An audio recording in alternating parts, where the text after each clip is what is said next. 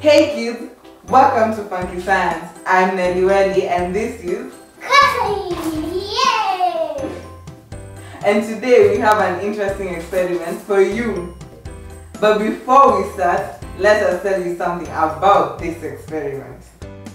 All year round, bubbles are fantastic, but there's something especially awesome about bubbles on a hot day.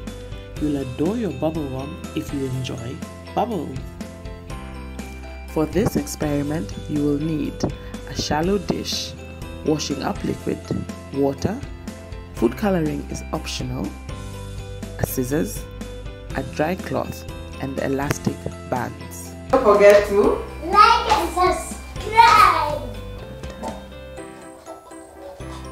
So we've already cast this half of the bottle. Now we're going to cover. We're going to use a piece of cloth to cover this. Could you please have a rubber band? Yeah, sure. Take that one. Yeah. Thank you. And I'm going to use this rubber band to tie the cloth on top.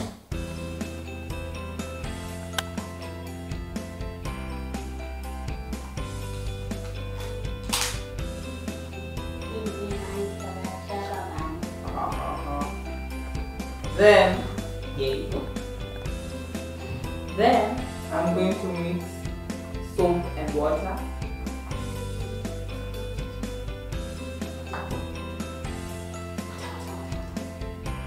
I already thought you would put the water.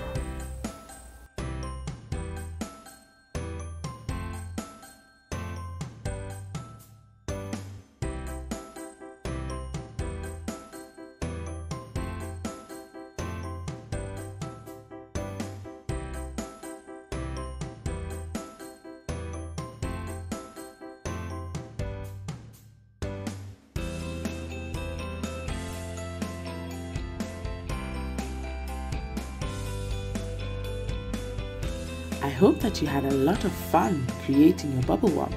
But how does it work? Your cloth surface is covered in tiny holes, and each of these holes functions as a separate bubble blower. Your lovely bubble worm is created by each tiny hole covering a small amount of air. In the layer of air, there is a layer of soap, and this fuses together to form the bubble worm. I hope you at home are able to do this experiment. See you next time on FunKe Science. Bye!